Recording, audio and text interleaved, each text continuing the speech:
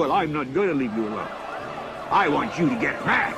I don't want you to protest. I don't want you to riot. I don't want you to write to your congressman because I wouldn't know what to tell you to write. I don't know what to do about the depression and the inflation and the Russians and the crying in the street. All I know is that first, you've got to get mad. Hello everyone and welcome again to another episode of An Atheist Gets Mad. I'm your host, Aaron Sharp, and today we're going to be continuing our examination of Islam with another, some would say, controversial guest. If you remember last time, we had a friend of mine named No More Dogma who would be considered, I suppose, an anti-SJW, and today we have Kristi Winters, who many would call you an SJW. Would you say that that's correct, Kristi? I have been called an SJW, yes. Yeah, but you don't prefer that term. I am to understand that you actually prefer the term progressive activist. Yeah, I definitely would say that, yeah. And today we're going to be watching a few videos, again, from the Love Allah 328 channel. Today we're going to be starting off with relationship advice for women, which is going to be, I think, very interesting topic to talk about. And so with that being said, let's get right into this. So loving advice to those who want to look sexy, but still want to wear hijab. Can we pause it there? Because that seems weird to me. I love how we're not even 7 seconds in and we already have problems with this. And so isn't that a contradiction, though? I mean, the whole point of being covered is that so you don't appear sexy. Yeah, exactly. No shit. And the other thing too is it's like, remember, this is loving advice. We're telling you this lovingly. Don't show yourself. Just don't show your hair. Don't show your face. Just don't show any of that stuff. But we love you. We love you. We think you're beautiful. Don't show us that. Yeah, don't show us anything, but just think you're sexy and feel sexy inside, but don't do anything about it and don't tell anybody. It's something that's forced down your throat. From Glee to Gilmore Girls, you have to look hot, but you still have to draw your veil. Do they have a lot of veiled people on Glee and the Gilmore Girls? I haven't seen that. I haven't seen that episode. You know what? I don't watch a whole lot of Glee. I'm gonna assume no. I think I'm gonna say no. I mean, there might be characters, but, you know, this whole like, ooh, it's the Muslim girl, and, oh, I want to make her look so hot, but she also has to draw her veil, so, ooh, yeah. No, I don't remember that being a lot of the plot points or the song inspirations. Yeah, and the other thing, too, is that the thing about Gilmore Girls or Glee or any of these other shows is they're Western shows. They're not Middle Eastern shows. They're nothing like that. So the idea of having all of the girls wearing hijabs or wearing non-revealing clothing and stuff like that, kind of ridiculous because they're under a completely different cultural standards than they would be in the Middle East or any other place like that. So the idea of showing skin or showing your hair and stuff like that, that's not a problem here. That's a problem there. Yeah. Right? So. First, to the girls or to the people who don't dress modestly. This could be guys or girls who make excuses and say, I have a clean heart. For them, it's my suggestion, it's my thought and a caring word. Don't make excuses for what someone else is doing incorrectly. What I say is try it. This seems like sentence fragments. I think in his head they make sense together. But I don't understand how you get from, I don't have to cover myself because I have a clean heart. Like, how do those two things go together? I guess, you know, if you're pure inside, you don't have to be pure outside, but I don't know. It just doesn't, yeah, like that's disconnected. And then this whole thing about, you know, don't make excuses for what someone else is doing incorrectly. What I say, just try it. Is he the one doing the thing incorrect? I don't know. It just seems like there's a lot of sentence fragments going on that's hard to follow his thinking here.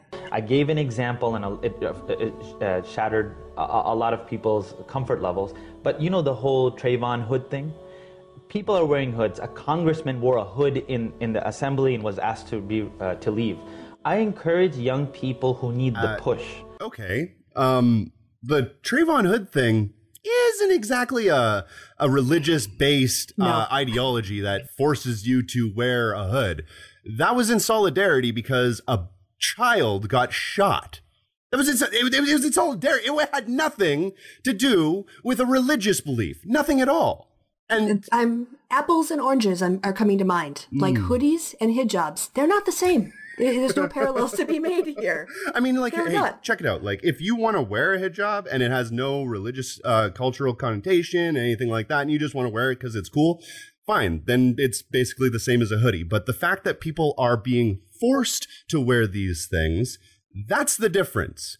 The difference is somebody wanted to wear that hoodie in the wherever it was in Congress or whatever, but then people in the Middle East and some people here are forced by the laws, forced by the culture, or forced by their parents to wear these kinds of clothing to appease some kind of mythical sky daddy that you apparently think exists. So yeah, it's not the same thing.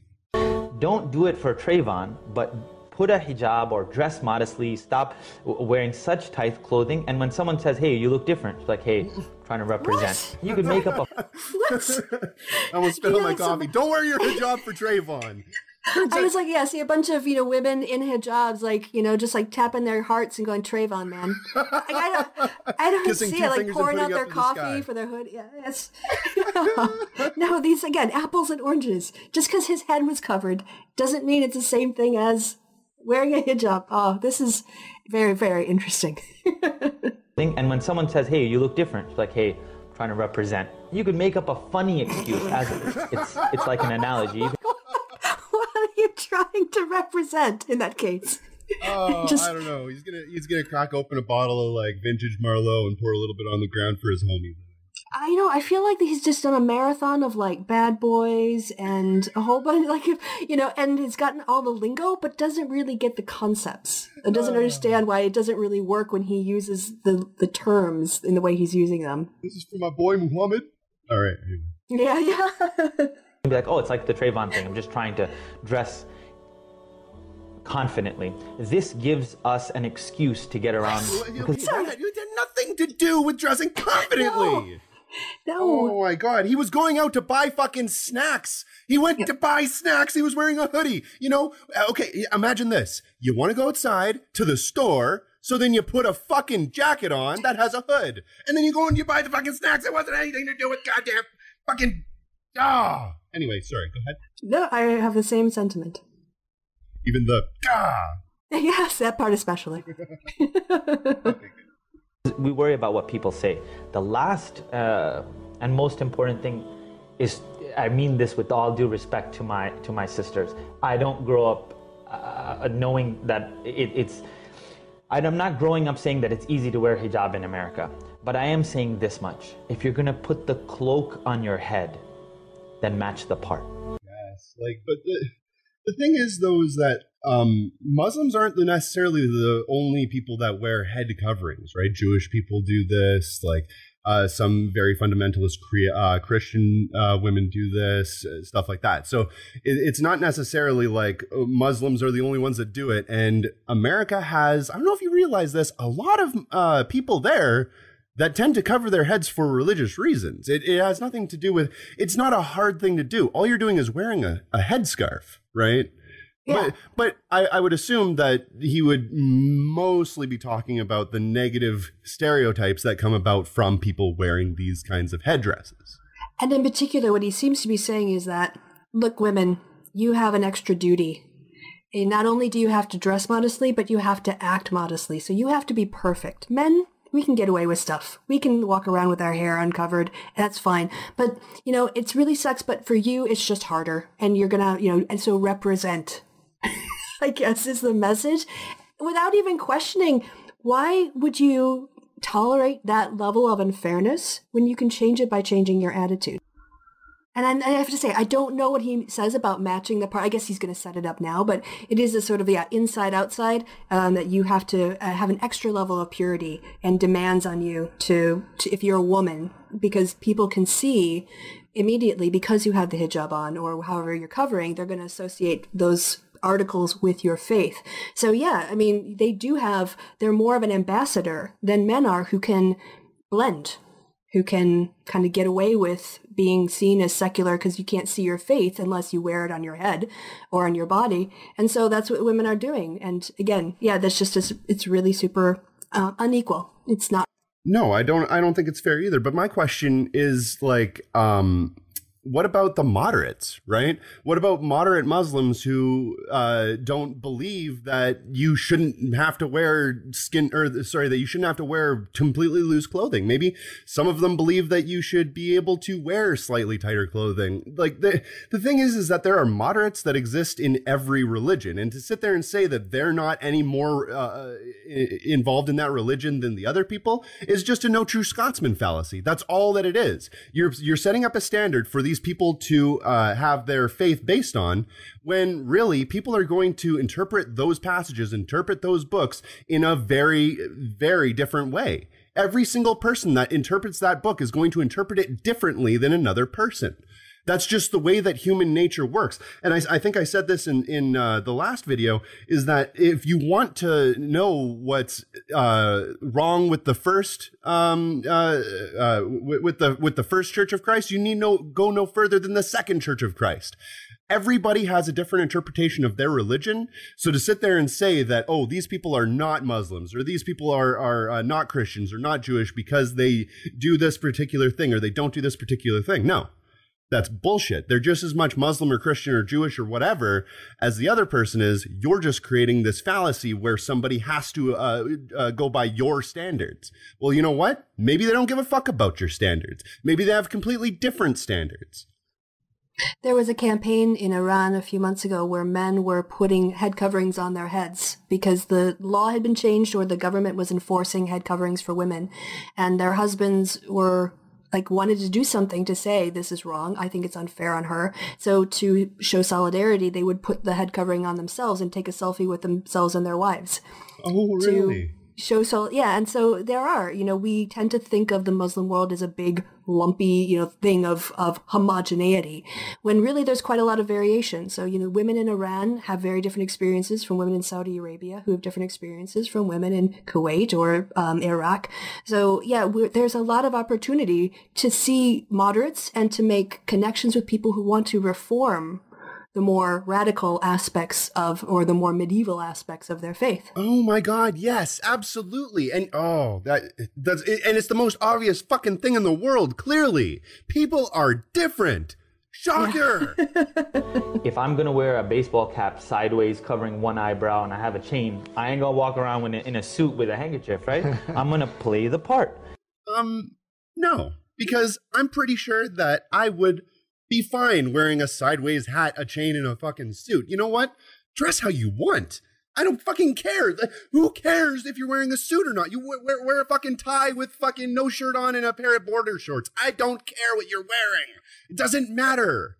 We don't have fashion police. Yeah, oh my God, no shit. And the idea that you have fashion police in your culture is really fucking weird and foreign. And you wonder why a lot of people, and you were saying before, oh, well, it's hard to wear a hijab in America and stuff like that. Yeah, I can understand why a lot of people would be confused about that kind of thing, because we're not imposing those kinds of laws on people. We're not imposing those kinds of belief structures. So if you're choosing to make this affectionate connection with your creator, that this is yours, you look to your creator and say, this is yours, I'm going to cover it.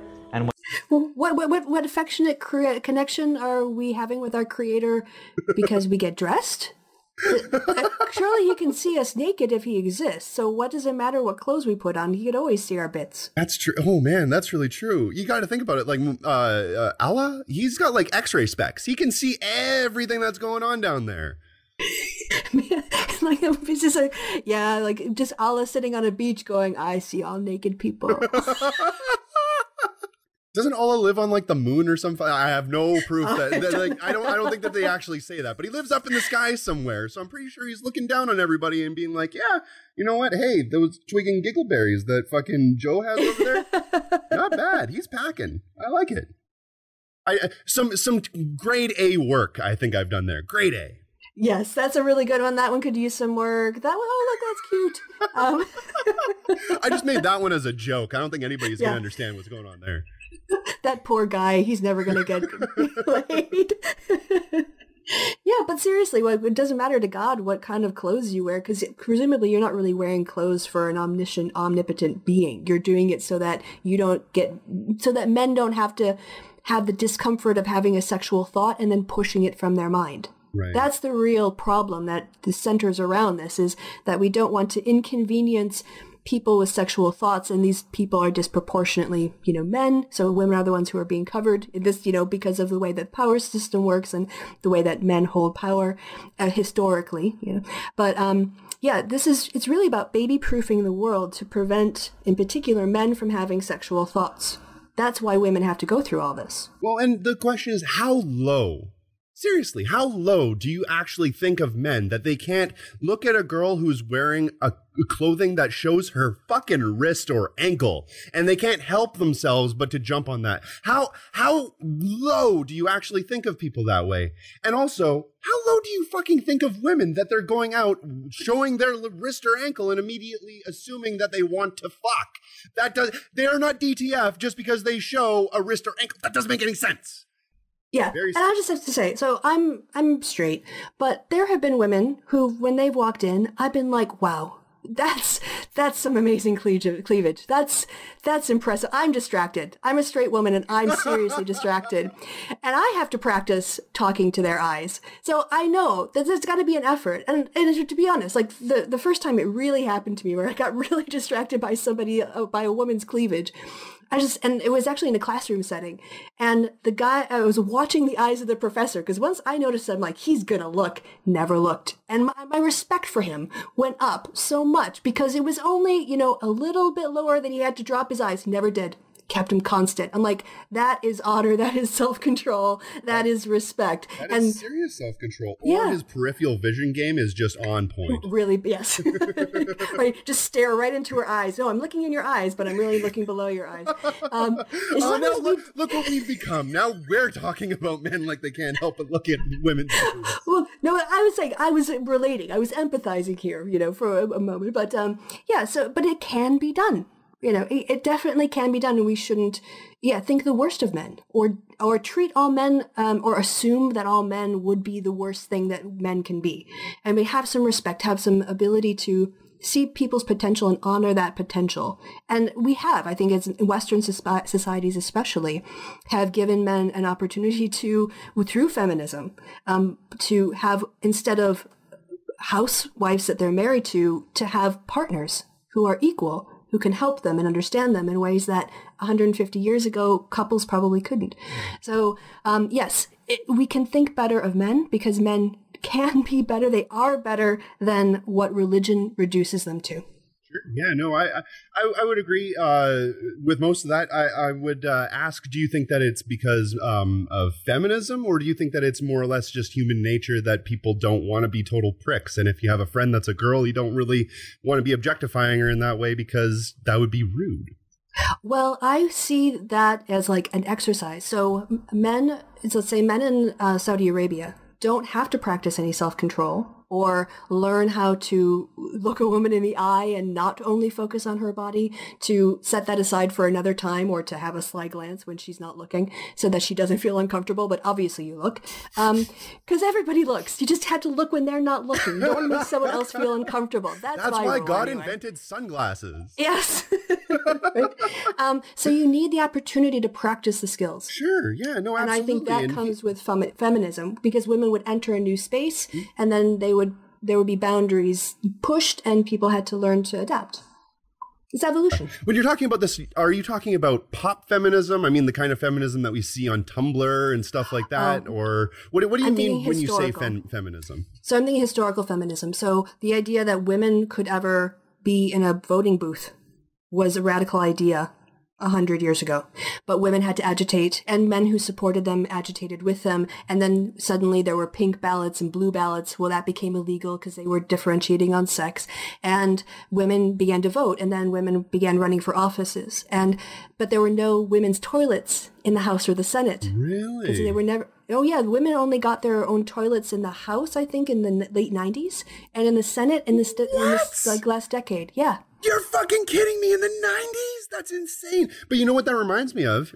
Yeah, well, Oh, well, the blue and pink ballots, I've never heard of that before, but it reminds me a lot of the 3/5 deal. I don't know if women had a lesser vote or anything like that, but it's this stark difference between the regular vote and then whoever we decided to kind of let vote afterwards kind of deal. It's like a stark difference. You can see the line that's being drawn there. These people are regular Americans. They have all the rights and freedoms as everybody should have.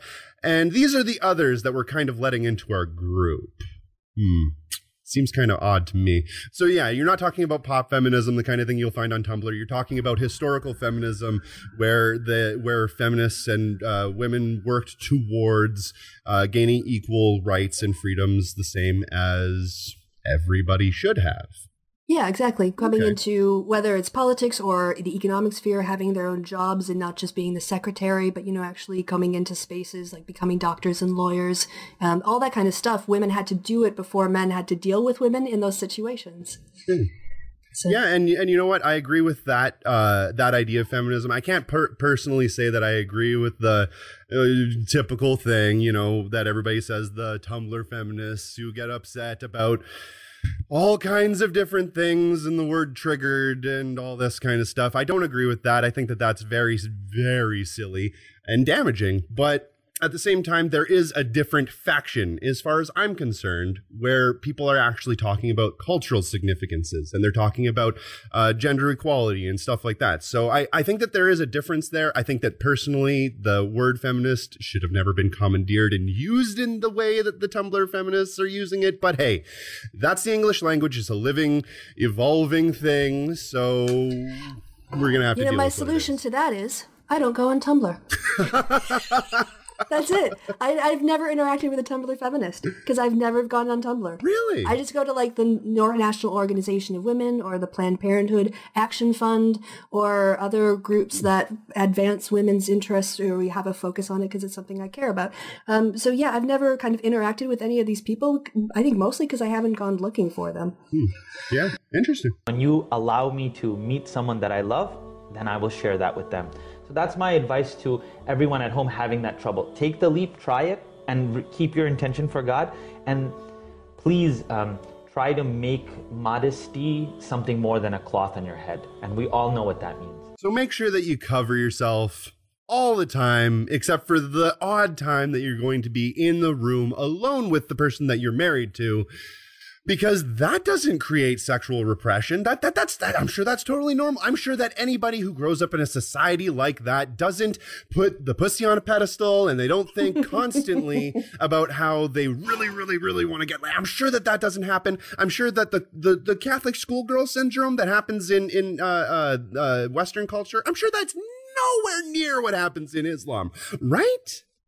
I just want to say that this idea that women should cover themselves to everyone except the husband that they're going to be wedded to, and he and only he is the person for whom they should take that covering off. Because you know what? Nobody owns my body. My body does not belong to anyone. It is not his right to see me in a way that nobody else sees me. That is all bullshit. And that's what it's playing into here. It's this idea that you're special. You're precious, right? And so, like, you're a diamond. And you're if we a prize. if we flash you around, people will want to steal you and have you for themselves. So if you cover yourself up, then I don't have to, then you do the work of covering up your diamond, and then only I get to see your diamond because it belongs to me. That's seriously messed up. It's not romantic. It's a power relationship that's based on one person's ownership of somebody else. I was just about to say the exact same thing. It's the idea as people as property, and that is fucking wrong. People are not property. And the other thing, too, is that if you ever noticed somebody that just gets an engagement ring, everybody wants to see that diamond. So you know what? If you got a beautiful diamond, show it off. That's all I'm saying. If you want to. If you don't want to, then don't, right? That's up to you. But it should not be left up to somebody else. Who cares if they're your husband or your parents or your fucking God? I don't care about any of that kind of stuff. All right? Do you. You do you. And then after that, who gives a fuck what anybody else thinks? There's also, I think, I know that I've heard people say that women find the covering liberating because then they feel like they're dealing with you as a person, not you as a woman in a woman's body. But I think part of the problem of that disassociation is that you think that you can't be a woman in a woman's body and still be treated with respect. So it's not the covering isn't protecting you. It's really not. It's a barrier between you and other people that feeds off of a fear and a distance. And what's really comfortable is when you walk outside with your face the way you want it to look, your hair the way you want it to look, and clothes you either feel good about or you don't give a crap about because it's Saturday, you're just running to the grocery store and you don't care who you run into, and you just walk outside and you're a person. You're just a person in a woman's body or a man's body or a trans body or whatever else, but you're a person first. And you see other people. That's what we should all feel comfortable going out of our house doing. Yeah, no, absolutely. Here's the thing. Like, I realize men and women have differences, right? Guys don't typically have boobs. Sometimes they do. And you know what? Sometimes that's great. But typically guys don't have the same body structure as a woman. Does that mean that women should be treated differently than a man? No. Of course, we should accept our differences. We should understand that we have those differences.